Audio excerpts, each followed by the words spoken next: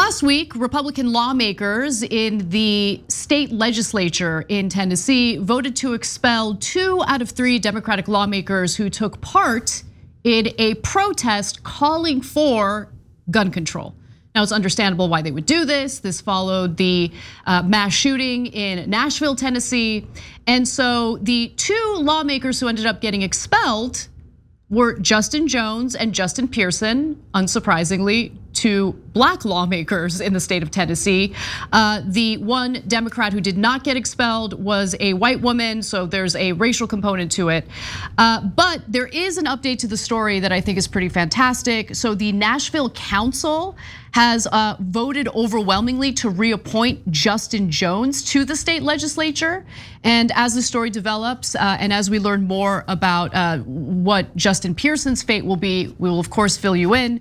But let's do a little refresher and fill in the blanks, okay? So after this vote happened and these 2 Democratic lawmakers were expelled, essentially having the state legislature go against the will of the people, the voters in these districts who voted in these lawmakers. A Tennessee RNC member by the name of Oscar Brock spoke out, was like, what are you guys doing? This is a really bad idea. And it's not because he's worried about the anti-democratic component of it. He's worried about the Republican brand.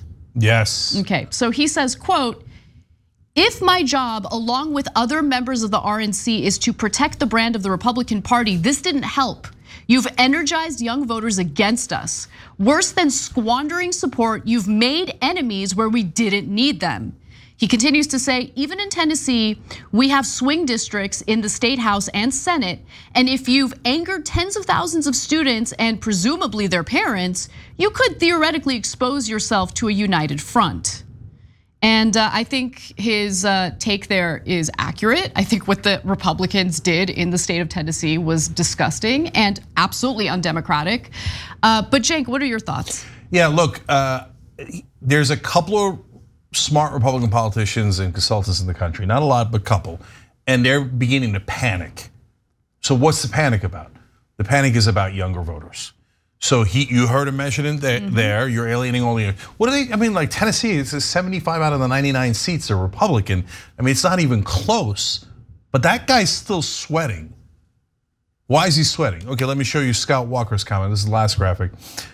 So Scott Walker was, of course, a former governor of Wisconsin. They just recently had an election for the Supreme Court, but they had an election before that too. And this is what he said recently. To me, the larger issue here is we've seen it in Wisconsin, but across the country is younger voters. In Wisconsin last fall, we saw about 40-point margin that younger voters gave to the Democrats running for the Senate and governor. Wow, that's amazing. So look, guys, this like chapter 6 in my book this is the main point that I'm making.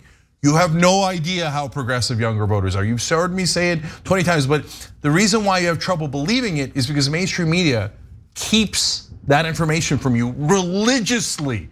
They don't want you to find out there's a tsunami of progressives coming. So the guys who are most worried about it is Frank Luntz, the top Republican pollster. Back in 2016, he did a poll and he rips his hair out. He's like, well, he wears a toupee, so that's easier. But anyway, he's like, no, we're losing them by gigantic margins. Noam Chomsky says the same thing. Now here's Republicans panicking. Scott Walker, this guy in Tennessee going, you guys don't get it. We're all gonna lose. Goddamn right you are. Young people, throw all the bums out, throw them out. And by the way, while you're at it, make sure you throw out Democratic incumbents too, because 9 out of 10 times they never do what they're saying either. Get young guys like Justin and Justin here, both in their 20s, and look at, they fought for you, right? And that's why you're in this situation. Get young progressives that are willing to fight for you. Now, as I mentioned earlier, Justin Jones has been reappointed thanks to the Nashville Council. The Memphis Council will make a decision about Justin Pearson, but apparently Republican lawmakers in the state of Tennessee are not apologetic at all. In fact, they are making threats and they are doubling down. And in the next video, you'll understand exactly what I'm referring to. So Representatives Justin Pearson also spoke about the effort to basically keep him out during an NBC interview. Let's watch. So you may get reappointed. Will you accept the appointment? And do you plan on running in the special election? Yes, I would be honored to accept the appointment of the Shelby County Commission and to run in a special election. And I've already heard that people in the state legislature and in Nashville are actually threatening our Shelby County commissioners to not reappoint me, or they're going to take away funding that's in the governor's budget for projects that the mayor and others have asked for. And this is what folks really have to realize. The power structure in the state of Tennessee is always wielding against the minority party and people. So understand that Republicans are threatening to strip these districts of incredibly important funding that pays for schools, that pays for services in these districts, if these two men end up getting reappointed. Yeah, look, Republicans don't believe in democracy. Do we really have to go over that again? I mean, we saw January 6th. In this case, one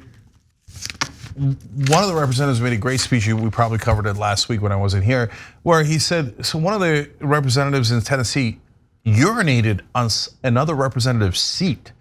Another one was a child molester. They didn't get expelled. Neither one of them got expelled. Two of them are under federal investigation, not expelled.